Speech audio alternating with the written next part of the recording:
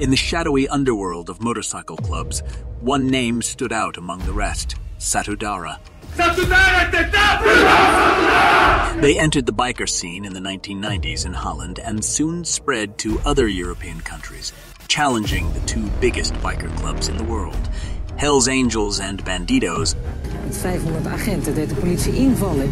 Hierbij zijn drugsmotoren, tienduizenden euro's en een raketwerper in beslag genomen. They quickly stood out for their willingness to use violence and soon became one of the most brutal biker clubs in Europe, laying a trail of death and destruction wherever they went. From their humble beginnings to their explosive rise to infamy, this is the story of a club that became so powerful, so feared, and so violent that entire nations moved to shut them down. Da retten ble hevet fredag den 12. mars, endte de verbalt gjengopprør på kanalen som videreførte saken. Ta vare, brødre, vi ses! Takk, mora. Din moraknuller. Join me as we delve into the rise and fall of Satudarah, a tale of brotherhood, brutality, and the relentless quest for power. This is the rise and fall of Satudarah MC in Europe. This is History with Magnus. But before we begin, please subscribe and put on all notifications so you don't miss my next biker video. Satudarah, established in 1990 in Moordrecht in southern Holland, quickly expanded across the Netherlands and establishing chapters nationwide. The founding members were immigrants or children of immigrants from the Moluccas, a former Dutch territory now part of Indonesia. Satudarah stands out from many other one-percenter clubs due to its inclusive approach to membership. Unlike clubs with strict ethnic criteria, Satudarah welcomes individuals from diverse backgrounds. Der er mange diskussioner og uenigheder mellem Europa og USA, blandt andet om der kan være sorte i klubben, hvor Europa har et afslappet forhold til sorte.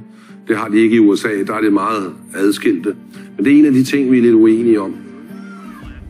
This inclusive approach facilitated rapid growth, allowing Satudarah to outnumber their rivals. Ironically, it was the Hells Angels who indirectly sparked the formation of Satudarah's first chapter in Denmark. Members of the Viary Bros' hardcore longtime friends and allies of the Hells Angels applied for membership but were denied because they had members of African origin. Some Hells Angels members refused to break this American rule of the club, despite having no personal objection to them. This rejection led these former friends and allies to join Satudarah, establishing the first Scandinavian chapter. As a one-percenter club, Satudarah has earned a reputation for extreme violence, often surpassing that of other clubs, and quickly asserted their dominance. I februari 2019 knackar MC-gänget Satudarah Stockholm på dörren hos en familj i Hällefors. Rätt vad det är så minns jag bara att jag ligger i golvet och ska resa mig upp och det bara rinner blod. Jag minns att jag vinglar och snubblar och ramlar på vägen in och jag hör mina barn skriker och min fru är hysterisk. Och jag hoppar in i bilen. Vid varenda stopp som vi gjorde så fick jag mer stryk. Unfortunately, the three Satudarah members had taken the wrong man. Rickard var felaktigt utpekad av en fjärde person som också senare dömdes för medhjälp. Bilfärden fortsätter i timmar. Familjen har larmat polisen. När de ska ta ut pengar från en bankomat omringas bilen av poliser. Gärningsmännen grips. Fearing retribution from the club, the family had to go into hiding. Gängmän fick betala ett högt pris. Nu har han och hans familj tvingats flytta 9 gånger av rädsla för hämnd. Vi har förlorat allt på grund av det här. Att vittna idag kopplat till gängkriminalitet, det är tyvärr att vittna med livet som insats. Så selve Satudarah vokser mere ud af det, man kunne kalde traditionel gadebande. Satudarah began as a street gang before evolving into a motorcycle club, but not all members seem to own a motorcycle. In Norway, for instance, only 3 members of the Oslo chapter were registered motorcycle owners. As they rapidly grew and expanded, they demonstrated a readiness for brutal violence and murder. Hier kwam hij aanlopen. Toen was hij al 2 dagen zwaar onder invloed dat ik niet wist. Dus ik had geweten dat ik de keuze nooit gemaakt. En toen kwam hij aanlopen zo, hier zo. Ja, natuurlijk een hele magazijn vol met 9 mm patronen door je lijf. Dan krijg je aan de leven niet lang. He then reflects a little bit. Maar ik moet eerlijk zeggen, in die films zie je natuurlijk altijd maar eens 1 keer geraakt en dan gaan ze gelijk leggen en dan blijven ze voor dood. Maar dat viel me vies tegen, dat was niet het geval. Er ging nog best wel een paar minuten overheen. En letterlijk en figuurlijk wat die officier zei van, nou meneer Meerts, als ik u zie, dan lopen de rillingen over het lijf. U bent een gevaar voor de maatschappij, een gevaar voor deze samenleving. Jij wat op uw leeftijd gedaan hebt. En met de wetenschap en de manier hoe je het allemaal uitgevoerd hebt, dat doet mij de rilling over het lijf veroorzaken. The first major violent incident between Hells Angels and Satudarah happened at a bar in Denmark in 2014, where members from both clubs were present. There, a Hells Angel prospect condescendingly called Satudarah just a simple street gang. Jamen, jeg tror, det er nogle prøvemedlemmer, der spiller op og provokerer hinanden. De er ligesom i hver sin ende af det der festområde der, og så er der nogen, der absolut skal hen i den ende, hvor Satudarah er. Så jeg tror faktisk, det er nogen fra HA, der starter det lidt. A massive brawl broke out, and the civilians present had to run for cover, while guns were fired and knives wielded in all directions. It then continued in a nearby park, followed by a parking lot before the police came and arrested them. One of the Satudarah and 2 Hells Angels members were injured. 28 people were arrested, and the war between the two now exploded with many violent attacks several places in Europe. Die neuen Revierkämpfe von Hells Angels, Bandidos und Satudarah werden immer brutaler. Am Sonntag feuerten Unbekannte mehr als 12 Schüsse auf einen Duisburger Hells Angel ab. 4 Tage zuvor wurde in Düsseldorf ein Satudarah-Mitglied niedergestochen. Bandidos were considered friends and allies of Satudarah, the logic behind it being, my enemy's enemy is my friend. A month after the fight in Denmark occurred, it was reported that the club held a meeting with Hells Angels. Also present were members of the Bandidos, and a shaky truce was agreed upon.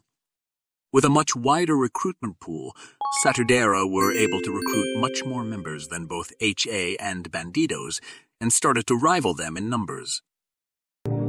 Wat heel belangrijk is, wat je niet ziet, is dat Satudarah niet alleen bekend is in Nederland, maar over de hele wereld. Ik noem Duitsland, ik noem Denemarken, ik noem Spanje, ik noem Indonesië. We gaan naar Frankrijk, we gaan naar Japan, we gaan naar Thailand. Satudarah now took over many of Hells Angels' businesses, including drugs, weapons, extortion, and prostitution.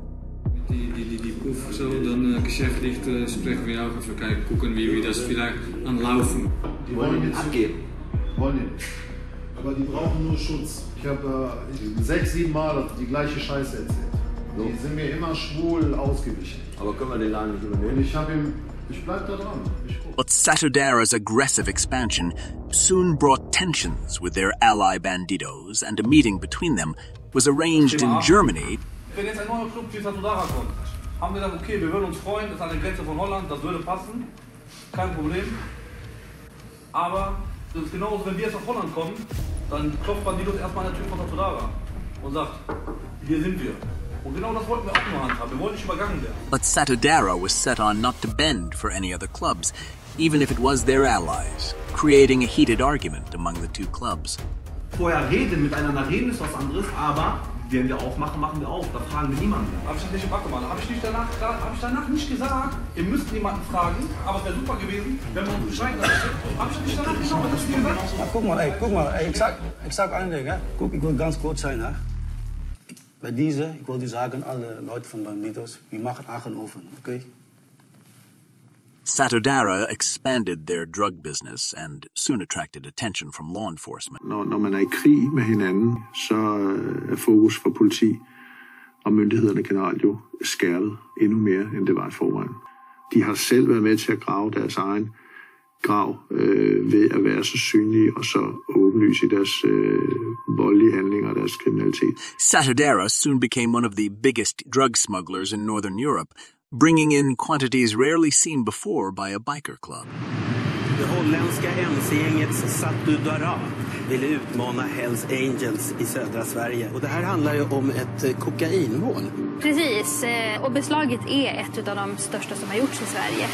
Det handlar om nästan 38 kilo kokain. Enorma mängder, ja. Och rent var det också, hög renhetsgrad. Och värdet beräknas vara 40 miljoner kronor. But as they continued to spread out over Europe, becoming one of the most dominant 1%er clubs, they also started to attract a lot of attention. Informe del Ministerio del Interior alerta sobre la implantación de bandas criminales de moteros en nuestro país. La información que manejan los cuerpos policiales apuntan directamente a Satudarah MC. Su implantación como banda ha sido acompañada del establecimiento de negocios ilícitos en diferentes sectores que permiten camuflar los beneficios con las actividades ilícitas cometidas en su país de origen. But not only did they take over some of the businesses of the Angels, but Satudarah started to accept former Angels members that were left in bad standing into the club, among them Sven Svein Holst. But also Ole Bonnesen, who left the Angels in 2013 on good terms, would soon be instrumental in recruiting former Angels members to his new club. While a member of the club Black Sheep, who were prospecting to join the Hells Angels, Ole Bonnesen was convicted of taking part in the 1985 murder of the president of a rival club, Bullshit MC. Check out my video for more on that. At the time of making this video, he is trying to get the conviction overturned in the courts in Denmark. The Angels and Satudarah now meet and agree not to escalate the war further. A truce that lasted only a few weeks before another attack occurred, followed by several brutal incidences. Satudarah's ambitious, aggressive expansion, but also their brutal methods soon captured the authorities' attention, and with the Great Nordic Biker War freshly in their minds, the police started to focus much more attention on them, and not on the Angels and Bandidos, who both had kept a relative low profile after the war. While visiting their German brothers, the Dutch and the German Satudarah members planned to smuggle automatic weapons into Germany, something that would have dire consequences for two of the involved later. Er is zoveel politie in die kelder, hè? Ja. Ze moesten. Maar want je zegt morgen of donderdag, je moest die zaal zeggen wie spreekt. Kein Problem, du musst nur sagen Donnerstag, Dienstag. Both are presidents of their chapters and supposed to be brothers for life, and Ollie, when arrested, kept his silence for 6 months. But when he realized he was looking at 20 years in prison, he decided to flip and become a government witness against his former biker brothers. Ich war Präsident des Motorradclubs Satudarah. In der Haft erfuhr ich von einer lebensgefährlichen Erkrankung meines Sohnes. Mein Sohn braucht dafür meinen Beistand. Dies hat mich bewogen, mein Schweigen zu brechen. However, his former brother was not impressed by this explanation and decision. Kip Ali, die fucking kip Marokkaan, die hoerenzoon. Die heeft alles gezegd om strafmindering te krijgen. In Duitsland gaat het om artikel 31. Als je mensen eraan leidt, dan krijg je strafmindering. Een jongen die nog verslaafd is in een of ander programma meedoet, heeft hij de helft, 3,5 jaar. Volgend jaar loopt deze man vrij. En dan sowieso, als je binnenkomt, dan moet je iemand altijd garant staan. En dat was in Duitsland. To add to injury, it's also revealed in court that one of the members had been an undercover policeman. Die Christian, ja, dat was een undercover. Met een undercover, ja. In de verklaring had hij het gezegd vanaf het begin dat hij undercover was. Nevertheless, the Dutch and German members were not the only one that became enemies after an encounter with law enforcement. In a trial that was recorded in Norway, the Oslo chapter disintegrated after being convicted in court. Den tidligere presidenten i Satudarah MCs Oslo-avdeling sitter på tiltalebenken om å svare på beskyldninger om vold, trusler og bortføring. Da retten ble hevet fredag den 12. mars, endte det i verbalt gjengopprør på kanalen som videreførte saken. Ta vare, brødre, vi ses! Takk, mora, din moraknuller.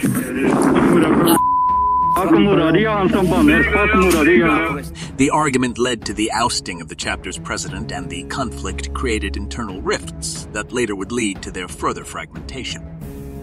But now Satudarah's reputation in the world as one of the most brutal MC clubs in the world had caught law enforcement's attention all over the world. The Australian police strike force Raptor, a task force who were established to disrupt the activities of outlaw motorcycle clubs, identified Satudarah attempting to find a foothold in Australia and decided to stop them. When trying to establish a presence in Australia in 2016, the police reacted quickly and arrested 4 senior members of the Satudarah Sydney chapter on charges, including assault, possessing and supplying drugs, weapons, and consorting. Included in the arrests was the Satudarah Sydney chapter president. In 2015, the German government launched a decisive crackdown on Satudarah. Thomas de Maizière, the German interior minister at the time, issued a ban against the motorcycle club, signaling a firm stance against organized crime. Subsequently, German police conducted extensive raids on properties linked to Satudarah. These operations aimed to dismantle the club's network and curb its involvement in criminal activities such as drug trafficking and violence. The ban in Germany resonated with similar actions taken by other European nations concerned about Satudarah's activities. In 2018, the club faced a major legal setback when Dutch authorities officially outlawed it. A Dutch court determined that Satudarah's operations posed a significant threat to public order. The Supreme Court of the Netherlands upheld this ruling, extending the ban to include local chapters and affiliated support clubs associated with Satudarah. Consequently, the club's activities were immediately halted within the country. The nationwide ban, enforced through widespread raids, dealt a significant blow to Satudarah's operations within Germany and their home country, the Netherlands, where they had a substantial presence. In Sweden and Denmark, authorities have aggressively targeted Satudarah's activities, subjecting them to intense law enforcement scrutiny. In Norway, 3 out of 4 chapters dissolved themselves, and the Oslo chapter delivered a handwritten note to the police as proof of their disbandment. However, Norwegian authorities were skeptical. After several rounds in the justice system, Satudarah was officially banned by the court in 2024. As a result of the crackdown, several Satudarah chapters disbanded or morphed into a new club called Comanche MC. This transition led to conflicts with their former club Satudarah, often igniting violent struggles for power and territory. In an interview in a Danish newspaper, the Danish Satudarah says the following: "It is with great sorrow in our hearts that we must announce that SMC Denmark is now a thing of the past." Sometimes things in life just don't go the way you want them to. Not everyone from the former SMC Denmark has chosen to come along, while others were not wanted. However, the support for CMC was so great that SMC is now shut down in Denmark, writes the spokesperson. Despite the legal challenges and the ban in its home country, Satudarah continued to exist through its international network and has a strong presence in Asia, especially in Indonesia, where the original founders of the club were from. As we've seen, the rise and fall of Satudarah MC is a story marked by rapid expansion, violence, and intense clashes with their rivals and law enforcement across Europe. Når man er i krig med hinanden, så er fokus for politi og myndighederne generelt jo skærmet. De har selv været med til at grave deres egen grav ved at være så synlige og så åbenlyse i deres voldelige handlinger og deres kriminalitet. Remember to subscribe and put on all notifications so you don't miss my next biker video. And if you like the presentation, please give it a thumbs up too. And I hope to see you in the next one.